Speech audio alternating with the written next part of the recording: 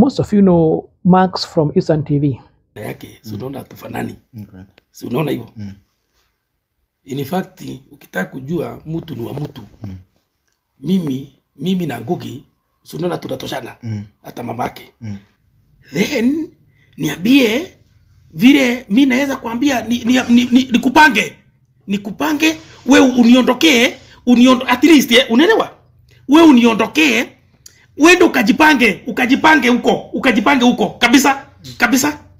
To be honest, mzaja haikuwa close na mimi. Anaota imekuwa vizuri sana leo amesema mbele ya kamera like anaweza nifukuza. Acha nikwambie ukweli, mimi najua niliadoptiwa.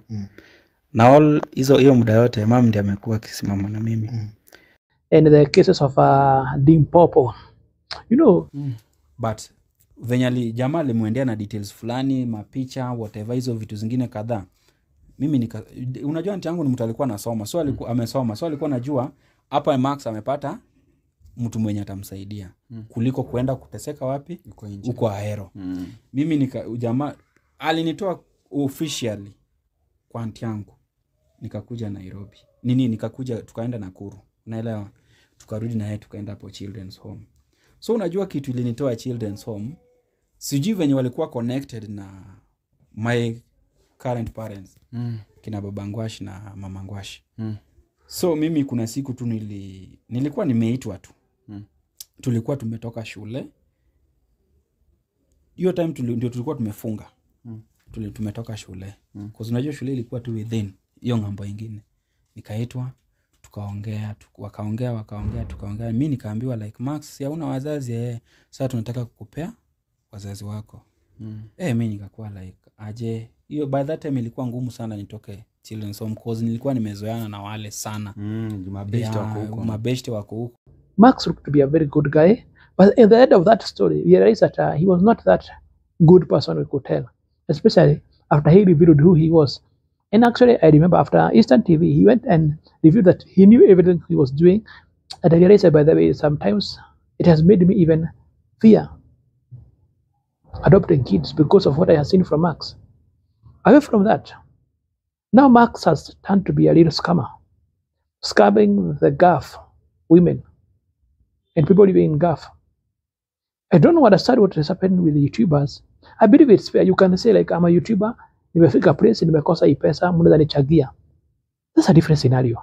But faking that wakora wamekupiga for money, bring 25 women, ukwambia wewe ni girlfriend yao, try to scam someone, giri 500 ama giri 400 utawapeleka katika Canada.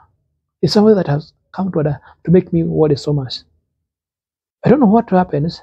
I understand his upbringing was not the best, and what I have come to understand is when your upbringing was not the best, chances are you may become someone who is very manipulative and lack empathy, because maybe you are never showed empathy as a kid.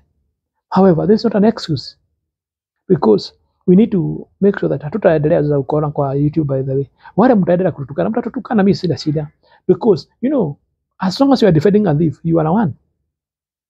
And this is a very bad situation, because I know some people with genuine cases. Now today I just realized that DJ Kroba anataka mchango because her wife is sick, akona kidney failure.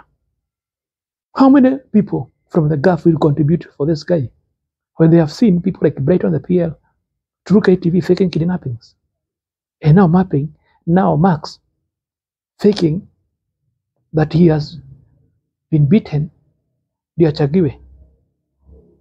You know, hizi vitu zote. And one thing I have noted about these guys is they are either deleting videos, especially Mark and truek, wanatafuta reasons za kudelete. You know, when someone wants to scam you, hiding information is key, because they don't want you to know. And this is happening. I think it's high time now we stop this. It's not that we are complaining about other YouTubers, but we don't want. If no one complains about these fake YouTubers, today they could be scamming others. Unless you are a fool, you allow people. There's a reason why you guys are complaining when the conductors wamechukua pesa zenu, when the conductors harass someone, when a police officer take money, when a politician take money from the public coffers. But now some of you are defending people who are stealing from people who want to see others grow, people who want to see others get help, because these women from the Gulf and people living abroad, they want the best for us. That's why they are contributing. The moment you defend them, you defend scammers. You are an enemy of progress, and you are a thief. That is it. To the next video. Sasa mimi kanyamaza, like wacha tuseme hiyo mwezi yote after kumtumia hiyo 5000 akaninyamazia. Of which ni mimi sasa ikakuwa ni mimi namshtua ni hiyo hii mwezi yote akaninyamazia. Naona nimtumia mwezi ikianza. Nilimtumia date 2 yuko mwezi kianza. So like akakuwa akininyamazia niongeleshi. So kuna hii group tulikuwa tumemake. Actually I was an admin na like alikuwa anataka nini ya kupelekea shule hiyo mchango. So the mchango mimi nilichanga 1000, nilituma 1000 juzi tu, hata nilituma juzi. So like Max akakuwa like aongei yani hata vile alikuwa anaongea kitambo, hata nakuita beba kuiti, hata ile good morning nilikuwa naipata sipati. Naona juu nilimtumia 5000 na nikanyamaza. So mimi ikafika mahali kuna huyo alikuwa anajiita boss lady, akakuja inbox yangu. Actually mimi nilisoma nikajua kuna kitu anataka kuniuliza, because pale kwa group mimi sikuwa ule wa kuongea sana, and kama kuna mtu angekuja pale kwa group anataka kujoin, ungesikia Max tu ameniambia princess or any admin ebu joinisha wase, unaona. So alikuja kwa inbox yangu akaanza kunichat nini. The girl anaitwa Stella. Lakini kwa group anajiita boss lady. Okay. So huyo dem akakujanga tu akaanza kuniuliza mambo mingi kuhusiana na Max. Mimi nikamwambia by the way, if you are single you can talk. Ile tu kujiuliza, anakuja ananiambia mtu anakuja anakuambia I'm very single, like hii story sijui imetokea wapi ndio uniambie uko single, uko na mtu. Unajua kuna stories zingine as ladies we can't talk, like hata hatujuani. So mimi akili kanikujia kaniambia mwambie you can talk with Max very well.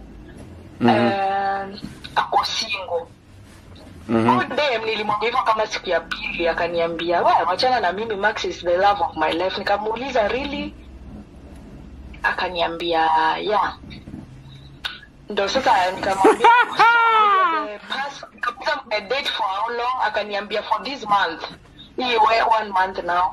So nikamuuliza so you are the person that is making Max to keep quiet to me, yani aninyamazie, ni wewe umefanya tu aninyamazie hivyo. Like kako tu hivyo. Sasa venye niliuliza Max alinitumia some voices. The man sent me 2 voices in WhatsApp. Anasema kitu yenye nilifanya mimi hata nimalizane na yeye alinitumia kaniambia unajua mimi sikuwa niongelelea hii kitu, lakini imebidi niongelelea kwa sababu nilimuuliza mbona umekuwa ukininyamazia hivyo, ama umepata mtu mwingine mwenye mnaweza saidiana most. Unaona. So I told the man told me that when